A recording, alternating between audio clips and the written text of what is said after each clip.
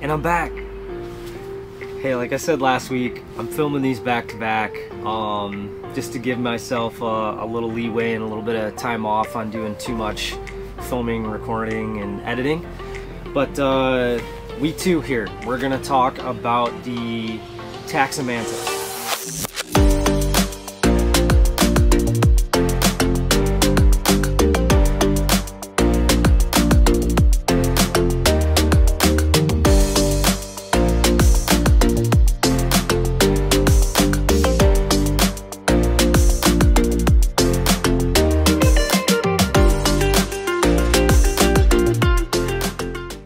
You have probably seen our walkthrough video, so I'm not really gonna touch base too much on the inside, but I did want to touch base with some of the stuff on the outside. So there's been a lot of talk on the Taxa Mantis forums of, you know, axles and weight and overland versus non-overland. So I figured I would just give you my information, things that I've learned about the Taxa Mantis from owning one for the last about a year now. So, and in traveling in it and living out of it full time for almost that same amount of time. So let's dive in. We have a 2021 Taxa Mantis, and it's the standard model, the 4.1 non-overland. And we bought this in the spring of 2022, brand new from the dealer. And a few things that we've added since then. Like I mentioned last week, we run heavy. I'm very conscious of weights, and I do bring the Jeep and the trailer to the cat scale and weigh everything to make sure that it is safe traveling full time with the family. It's the greatest thing to do. It's very cheap. You got an app on your phone. You can just download it for the cat scales. You don't even have to get out of your vehicle. Very simple process to weigh your Jeep, or I say Jeep, but to weigh your vehicle and your trailer, and that goes across the board for anybody. Most of you on your daily commuting or traveling, you see the cat scales, you see the weigh stations, and you never have to go there because you're not commercial drivers. So, but it's very important, and we'll just basically leave it at that. Pay attention to your weights. So with that, and us running pretty high, one of the things that we added on was a weight distribution hitch. And because we have the standard version Mantis, and that's kind of one of the main reasons that I really wanted that, was to get the standard hitch to have this option. Because at first we didn't do it, but as we kind of configured everything to travel full time in this small setup, you know, we hit our weight limits pretty easy, pretty quick. And this made a huge difference. So we went with Anderson's model, and the reason I went with that for Taxa is the location of their water tank is behind the rear axle. So there's a lot of times we have the water tank full traveling, half full, or completely empty, because we're going to be in a very public space and I don't have to worry about water anywhere we go. So with the Anderson hitch, it's adjustable. I'll throw some links, just like I did last week with everything with the Jeep. We installed that. It's been great. It actually allows you to have some adjustments, so it's not just a set bar that you flip up and that's what you get. I can tension a little more, I can take off a little bit, depending on how our weight is distributed in the trailer. Next thing that we did, again, we're riding heavy, and the standard Mantis comes with our load range C tires. So we upgraded to load range E tires. I did not want to worry about it. We had little to no miles on our trailer before we hit the road around the country, but I feel more comfortable having a heavy duty tire on the trailer so that we don't have a blowout. And you know, I very well could have been fine with the factory tires, but just a peace of mind that I didn't have to worry about. So another thing that we added in pair with that is a tire pressure monitor system. To be honest with you, you can get one off Amazon. I think any of them are reasonably priced and do a good job. And you can get any model, whether it's specified for a trailer or not, because you just hook up the 2 sensors, you put the monitor up front, and you can pay attention to just the 2 tire sensors that you have on. So that's kept us good, no breakdowns, no problems in over 12,000 miles of travel across the country. And let's see, next thing on my list here is our rear rack. So a lot of the Mantis community has rooftop tents on the back, and for our initial trip we went with the rack.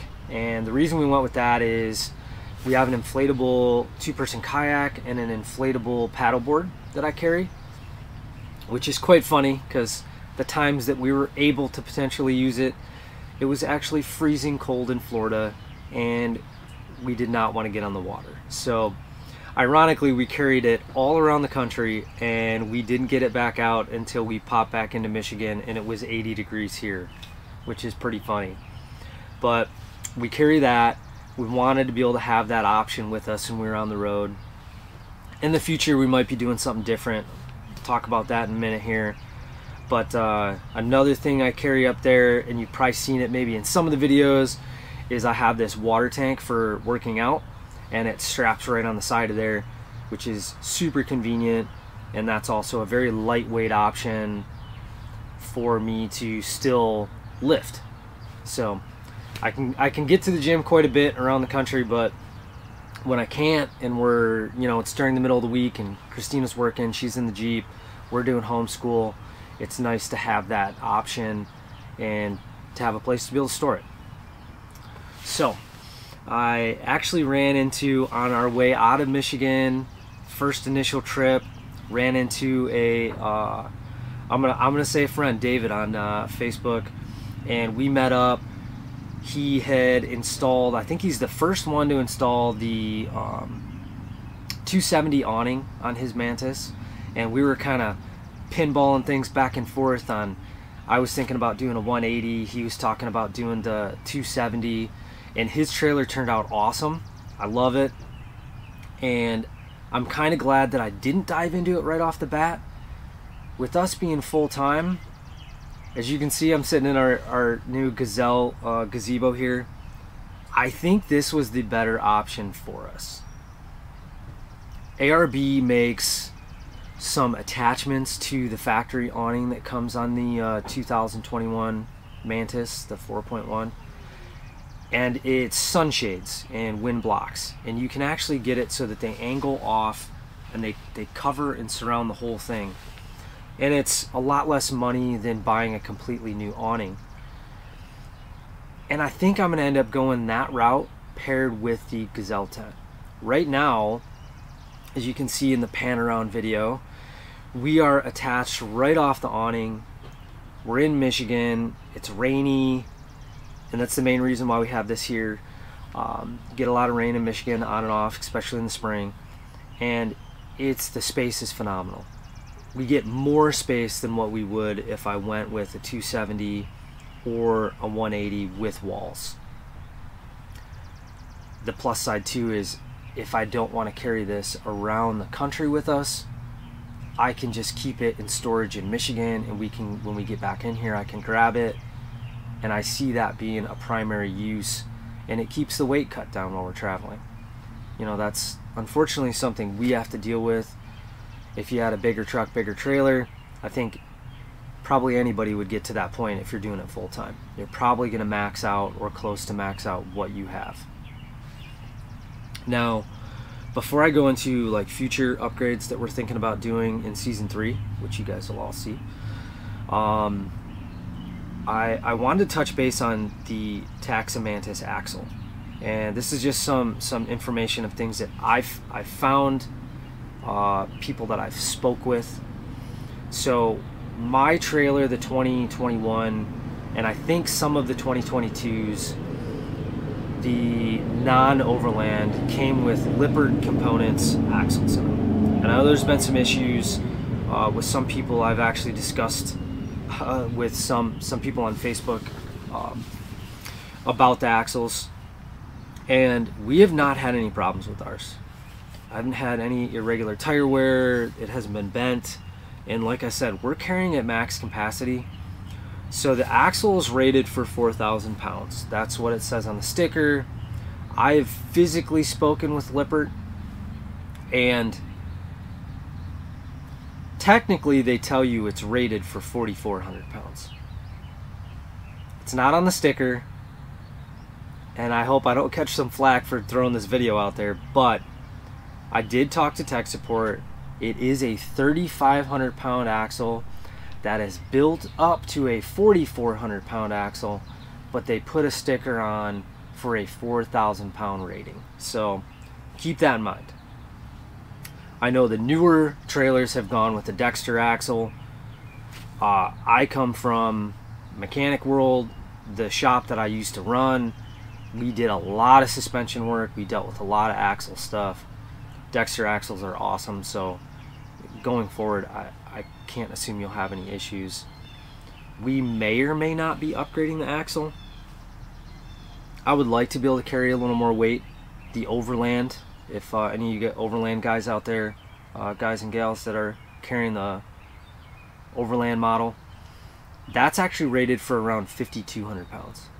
So you're getting quite a bit more carrying capacity. And I would personally like that. We're traveling, family of 4 and a puppy now.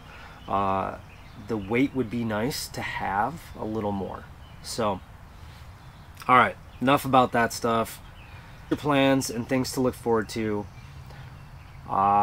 If you noticed my solar video that I did, it was final solar for now. Well, that's changing. So we got rid of the suitcase solar panels. We're gonna do something different, looking at going to hard mounts, and we're gonna be doing some upgrades. We're gonna be doing some different solar, maybe a front rack system on the Taxa Mantis to utilize that front space up top. And we're looking at maybe expanding and doing a rooftop tent on the back rack so that we can have people come and join us where we are around the country and have a place to sleep without having to bring anything, which would be pretty cool. So future things to come on with the Taxa, and I hope you guys liked it. Like I said last week about the Jeep, if anybody has any questions about the Taxa Mantis, what I've done to it, the different modifications, sorry, like the trailer hitch and the new bike rack, the Yakima rack that we got on there. If anybody has any further questions about that, please comment below, and like always, don't forget to like and subscribe. See you guys next week.